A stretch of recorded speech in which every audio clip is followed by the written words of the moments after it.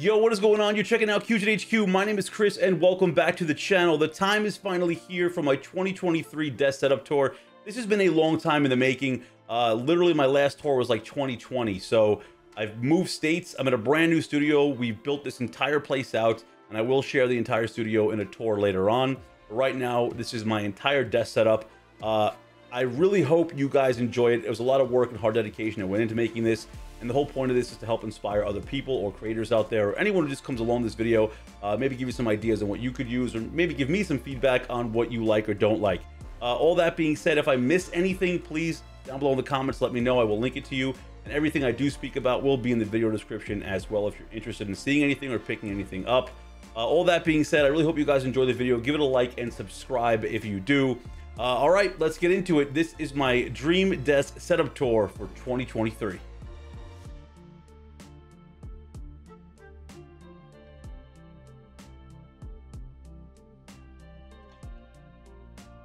Let's start with the desk. I knew I wanted a large desk to fit the studio, as I spend hours here, from testing and reviewing products to just everyday gaming, and I do plan on streaming here in the very near future. This is a completely custom desk that my father and I built. The top is a Formica laminate. It's a very forgiving material, so it won't scratch easy, and it's also very easy to clean. Now, I knew I wanted a white and black accented theme, but I didn't want it to be so plain. So I opted for this white marble swirl color, and I could not be happier.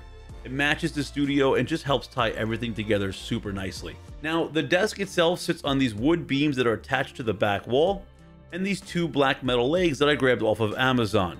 Now, these metal legs are sold in many different shapes and sizes, and they are pretty inexpensive. I believe the pair of these legs was like somewhere under $150. On the sides of the desk, I added these two small white bookshelves to give the desk some more life, as well as giving me some added space to display my vinyl art and statues.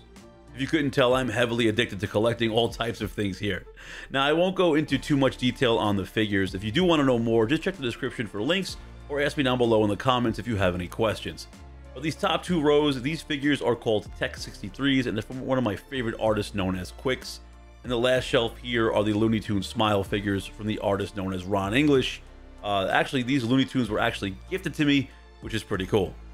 So let's go on to the lighting that I have on these shelves. The lighting here on these shelves is from Amazon as well. They are these little countertop LEDs, and they have some adhesive stickers, and they're sold in packs of 4. You can control these colors and effects with the included remote. And these lights are not individually controlled, so one color and effect will mimic on all 4 lights. Now, I'm okay with that, as I usually keep them white, so I stuck 3 from the included pack here on this bookshelf. I then purchased a really cheap extender cable and I ran it under my desk to the other bookshelf where I placed the very last light. Now, on this bookshelf, I decided to remove the wood shelves, and I had some custom glass shelves made from a local hardware store. So the one light above can shine through and illuminate my display. I do also get some help from the Across RGB floodlight that I have placed below my second PC. I absolutely adore Pokemon, and I hope you do too. These are the 1-to-1 die-cast Pokeball replicas from the Wand Company. This is currently the entire lineup, and I don't know what I'm going to do when the next Pokeball drops. So I guess you guys can give me some ideas down below in the comments. And don't say stop buying, because I can't. Let's start with the back paneling. These are 3D wall panels that you've probably seen in a different rendition or two at some point if you've seen other desk tours. They're also found on Amazon, and they are extremely inexpensive for what you're actually getting. I believe I paid somewhere around like 70 bucks for 12 panels. They are really easy to cut if you need to. Just grab some Gorilla Glue and you can sit into the back of the wall. Now, less is more when it comes to Gorilla Glue, especially with these panels. Trust me, take my word for it. I went with this warped speed looking design here in white. They look amazing once they're all together. They make a really cool looking pattern, and it's just a backsplash that pops. I loved it so much, I even grabbed a different design in black for my entertainment center. Right above the panels, I grabbed 4 IKEA lac shelves. The rest of this desk setup's lighting is all Govee light products. I chose Govee because they just crush the competition right now. I mean, you get such a wide range of lighting products to choose from at such a better price point. It's almost dumb not to go with Govee. So let's start from the bottom up. Beneath my desk, I installed a 32-foot RGB Govee light strip. These are just stuck to the bottom of my desk with the adhesive that it comes with, and they can easily be cut to adjust the length. I usually leave these on white for a nice underglow and to match the side shelving. On top of my desk, you'll see these Govee glides. Now these bars are really cool. They just plug into each other almost like big Legos. And I just have them resting on the back of the desk and they meet right behind my PC.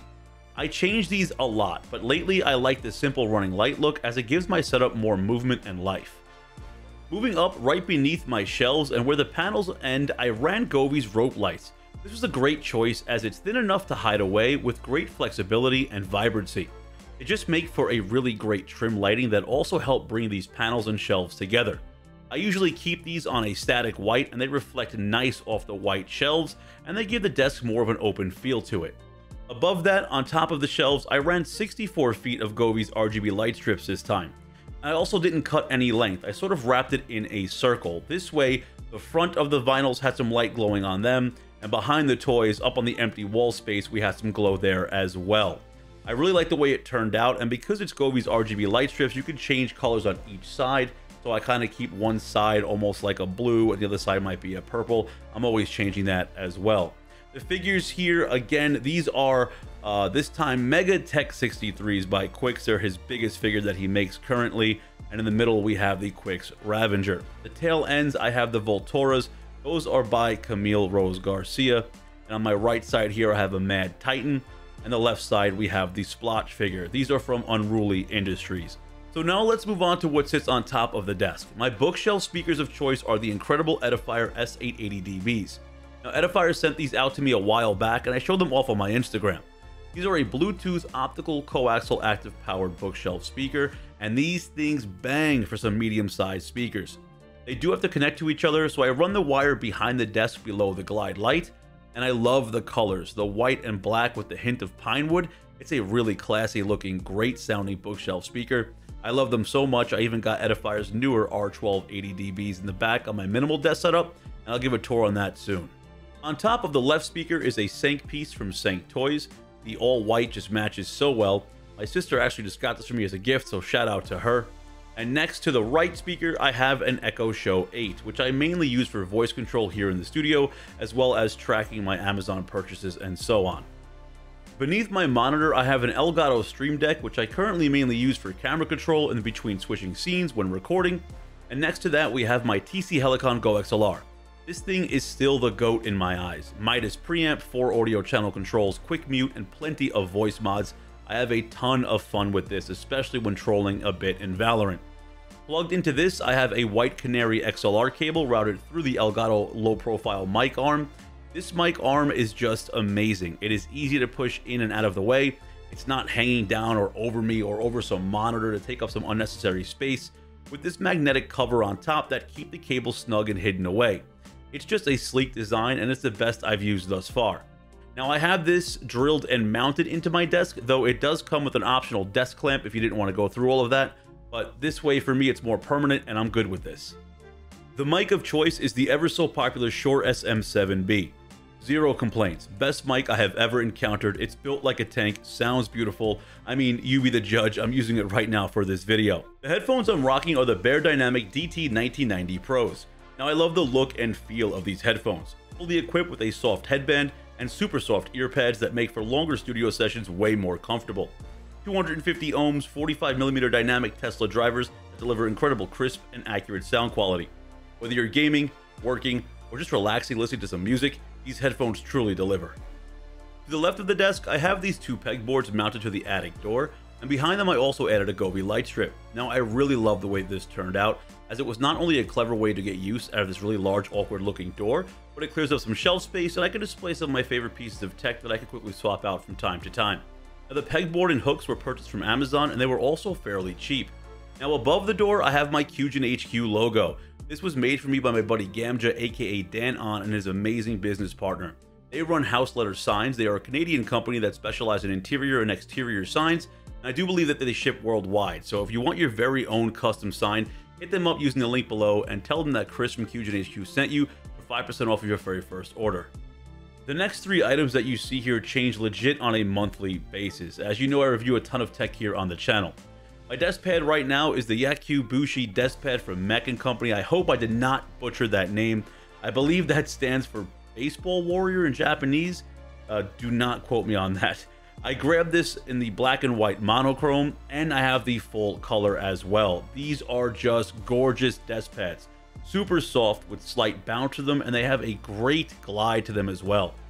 My current mouse is the Final Mouse 10s edition in medium. Final Mouse really crushed it with this collab and this actual mouse. It's the best I've used since the Phantom. The magnesium shell with the great color scheme here, super responsive sensor, it is close to perfect. My current keyboard is the Kaboom Phantom 81 Crystal. I recently reviewed this keyboard not too long ago, and it keeps making its way back to my desk. It is one of the best pre-builds I've used currently at this time. The crystal switches are satisfying to use. The gasket mounted build is nice, that helps with soft acoustics, and the RGB is just an absolute knockout. It is hard not to love this keyboard. My coiled USB-C cable is a custom cable from Calamity Cables. This is the Starry Night version.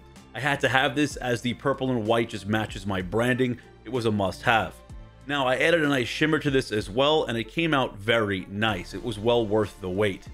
Oh, and this right here, this is a USB charged desk vacuum. It's under 25 bucks. If you take anything away from this video, buy this desk vacuum. It's a monster value for what it does. It lasts forever. The charge just doesn't die. I don't know. Mine doesn't die, and it's a one button on and off, and it just helps keep your desk tidy. Well worth the 25 bucks. So let's talk about my screen real estate. On my left side here, I have an older 34-inch LG. This is a 75 Hz IPS panel. Though I don't recommend this for main use, it's great for vertical use. It's super affordable because it's older, and it's amazing to read longer threads and comments, and that IPS panel just makes an ease on your eyes. It's perfect. My top monitor is an older 144 Hz Asus 24-inch. This is a 1080p monitor. I use this for something like quick videos or just to kind of monitor other applications. My main screen here, this is the Samsung G7. This beast of a monitor is a 1440p 1 millisecond response time 240 Hz monitor with a slight curve to it. Now, I opted for the 32-inch as the curve could make this look a tiny bit smaller, but I have no complaints. Great color, super vibrant, and I just get absolutely immersed in this panel. It was worth every penny. On top of this panel, I sit a Red Dragon light bar. This thing can change color from warm to cold, has amazing brightness, and it really comes in clutch when I need some extra desk light. Super affordable too, somewhere under like 30 bucks, I believe. Now on to the PC itself. This is my most recent build, and I had to go for the all-white theme here as well. I grabbed the Lian Li O11 Evo Snow White Edition case. This is a huge improvement from the original O11. It's just really easy to work in. It's easy to clean in as well due to that magnetic panel. The Lian Li Unifans, I have 9 of them. These are the SL120s, these daisy chain, which make assembly a breeze. And the lighting isn't over the top. These are sharp looking fans, but I would like to upgrade to the new Infinity fans at some point.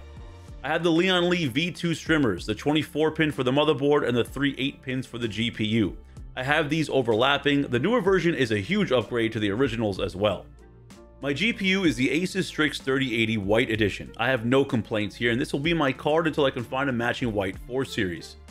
32GB of DDR4 T-Force Extreme RGB RAM, clocked in at 3600 MHz. I have 2TB of Samsung's 980 Pro M.2, as well as a 500GB M.2 and an older 1TB attached to the backside. I have an 850-watt EVGA power supply, an i9-12900K CPU, and the Asus ROG Strix Z690A gaming motherboard. The Corsair H150i Elite Capellix AIO with the add-on LCD screen for monitoring temps or just dropping a logo. Now, the screen on the back side is a 7-inch screen that I mounted to the back of the case that I used to fill up some dead space, and it gives the PC some more life to it. Now, this screen is only sold in black, so I grabbed some white vinyl and I just kind of taped off the sides. And that's exactly what I did with the piece down here on the bottom as well. This is the Elgato Camlink Pro. This is an internal camera capture card that enables me to have multiple HDMI camera controlled at once. For instance, right now, this controls my studio camera and my desk camera. The studio camera is the AI360 Link camera, and the one behind me is my older Sony a5100 mirrorless camera. Oh, and above the PC, that's the Devoom Pixu 64. This thing's pretty cool. You can drop all types of 8-bit animations and art pulled right off the free application, and you can even find some counter clocks for things like games, stats, YouTube count, Twitch count, and so on. I just mounted it to the top of the shelf. Now, Navoom sent this out a while back, and I'm glad I was able to incorporate it into my studio. It's one of the coolest little devices that I have here. All of this extra room to my right, well, this is for fun activities. This is where you might catch me building a new keyboard or grabbing some quick product shots. In the back here, I just hold 2 extra keyboards on this acrylic keyboard stand, and one right now. This is actually my first ever custom built keyboard. I built this thing years ago. This is the Rama M60A with GMK Phantom caps. I absolutely adore this keyboard. Some people out there did not like it, but it was my first build ever. I was damn proud of it, and it will stay with me forever. Over here to the right, I have some Sank figures on a display case. Sank is also one of my favorite artists of all time. And here is my Prime 1 Studio exclusive Griffith Falcon of the Light statue. I'm a huge Berserk fan. If you haven't watched or read it, do so now. I highly recommend it. On to my chair. Well, my chair is the Autonomous Ergo Chair 2. I used to love this chair. It's just, I don't know, it's seen better days. It's still pretty comfortable, but it's way past due, and I need an upgrade badly. This thing starts to squeak a little bit, and the arm cushion, well, it's just dying on me. This chair sits on top of a glass floor pad from Vitraza. This is absolutely clutch because you don't tear up the comfy carpet, and because it's glass, you can roll with ease. I don't have to deal with any of those cheap plastic ones that just roll up and tear over time. So that is my latest desk setup tour. I really hope you guys out there enjoyed it. This took a ton of time and dedication. And again, all my day one subscribers have been asking for an updated tour. I'm happy I was able to deliver this today, and hopefully you guys do enjoy it.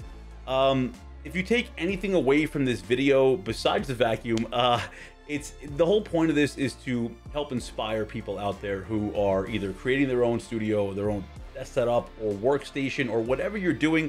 I don't care how old you are.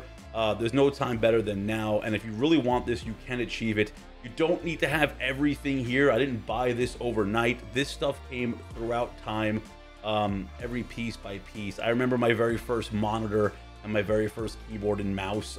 You know, those things just kind of grew over time. So, you know, take this with a grain of salt. You can start anywhere with anything and get where you need to go. So again, I really hope you guys enjoy this. If you are new here, please consider subscribing. It would mean the world to me. Give the video a huge thumbs up if you liked it, and stick around for the very future of the HQ, and you will see the full studio tour very, very soon. With all that being said, most importantly, I hope you guys are staying safe out there. I'll see you on the next one. Peace out.